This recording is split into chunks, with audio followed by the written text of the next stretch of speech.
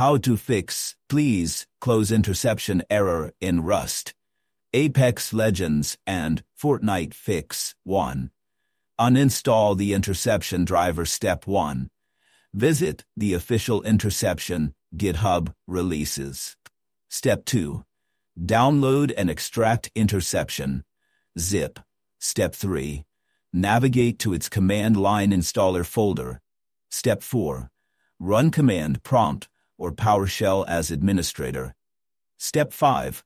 Shift into that folder, e.g., cd% user profile, %downloads, interception. Step 6. Execute, install interception, exe, uninstall, or on PowerShell. Install interception, exe, uninstall. Step 7. Wait for confirmation, then restart your PC. Fix 2. Repair the easy anti-cheat components. Step 1. Open Epic Games Launcher library. Step 2. Click the 3 dots next to the game. Step 3. Click Manage, navigate to Fortnite Games, Binaries, Win64, Easy Anti-Cheat. Step 4. Locate Easy Anti-Cheat, EOS, Setup, exe.